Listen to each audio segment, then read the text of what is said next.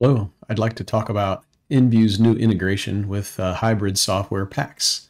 So at the Drupa show, we were showing some of this, but now we're just going to kind of go through and show you how quick and easy this really is. So with EngView's connection, you now get over 2,500 resizable designs, and that's always growing. And not only that, you can edit those designs and you have an unlimited number, so you can create inserts, etc., or whatever.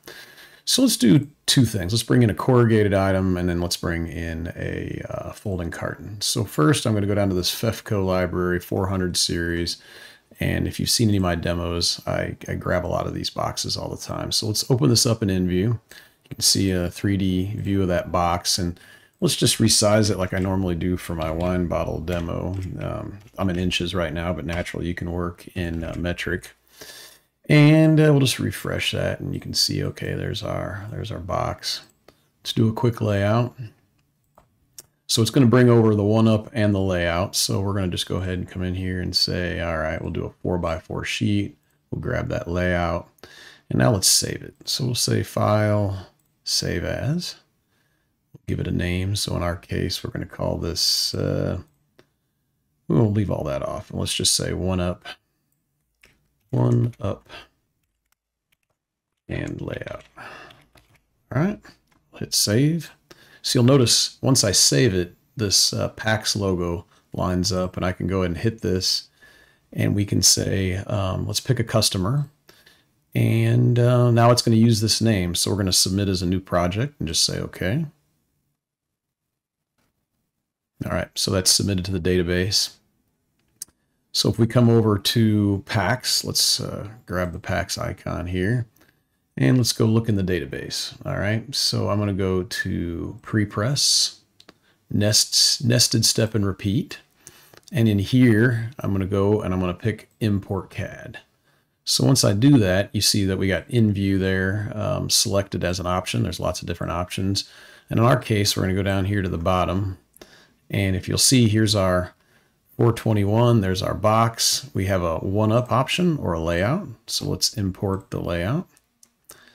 And now if we stretch that out, you'll see, and we can, let's fit this to and there's your layout ready to go. So now you can start to put your graphics on it.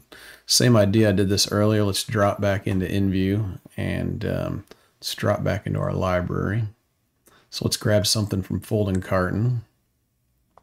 Let's get a really common box here. We'll open this into EngView. Same idea. Let's resize it real quick. We'll just make this 3x2x4. Refresh it. Now, if we come in here and we create a layout, I'm going to do the same thing. I'll just throw this on a 4x4 sheet. So we'll grab that, pick this one, say okay. So now we have a layout. We have this file. Save as to an EngView file. And I'm just going to overwrite this one. See, this is one-up plus layout, and hit save. Yes. So now I hit the same thing. We go to PACKZ. We can upload it. Now I already uploaded this one a minute ago. So let's go over to PACKZ and we'll grab the one we uploaded. So let's import from CAD again. Notice I've got this EngView option. We'll hit import. And then what we're going to do is we'll browse down to the bottom here. And there's my one-plus layout. So let's import it. And that's, oh, I just brought the one-up in. Let's do it again. So we'll go import, but we can obviously just use the one-up if we wanted. We're going to go and grab the this. We're going to pick a layout this time because we had both the option of the one-up or layout. Hit import, and now you can see there's your layout ready to go. So pretty easy connection. With EngView, you have a pretty much unlimited number of die lines, boxes, displays, and everything else. So it's a cool connection. Look forward to working with everyone. Thank you.